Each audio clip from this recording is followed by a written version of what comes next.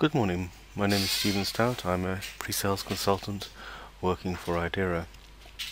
Today we're going to have a short video just to look at the feature of setting up thresholds for alerts and setting up the baselines related to them.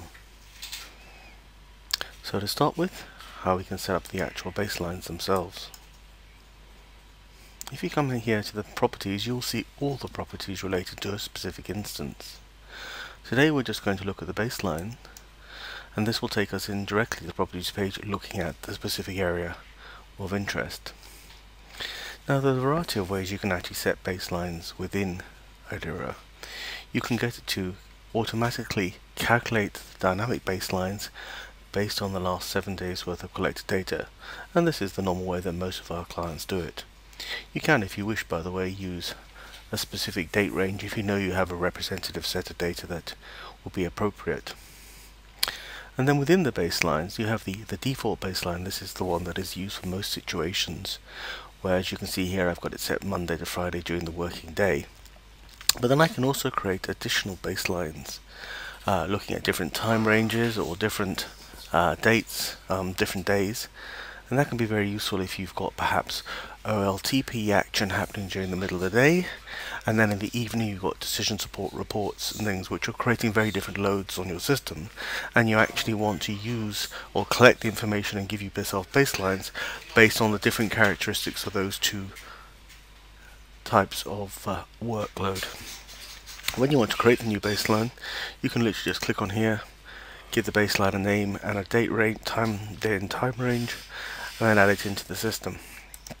And here's an example, for example, where I've actually created evenings during the weekday, working from 5 to just about 10 past 11 in the evening.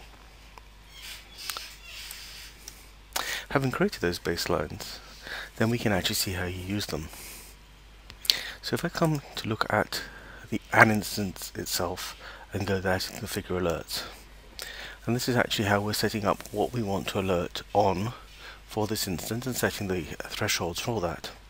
So as you can see, as before, there are a wide range of things that IDERA can actually alert off, or alert on rather. One of those I'm just going to use today is in the resources area, and we're looking at the OS memory usage.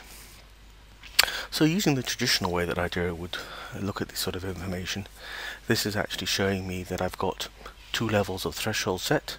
I've currently got it set to an unrealistic threshold for my warning of 20%, and I can easily just kind of drag and drop that around to set the threshold as I would see appropriate, or I could type the value in here.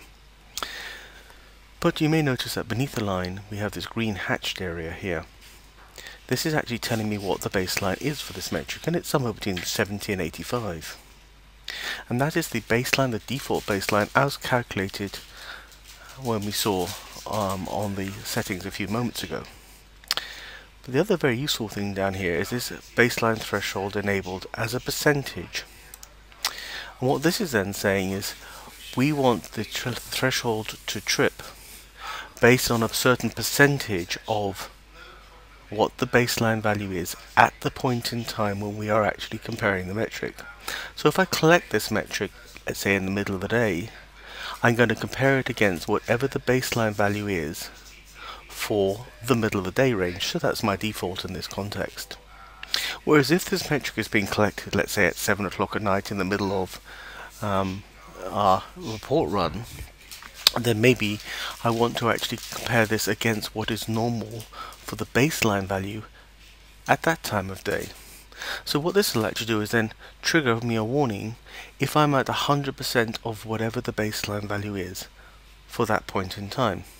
And similarly, I've got down here that if it's 120% of what is normal at that period of time, then I want to trigger this alert.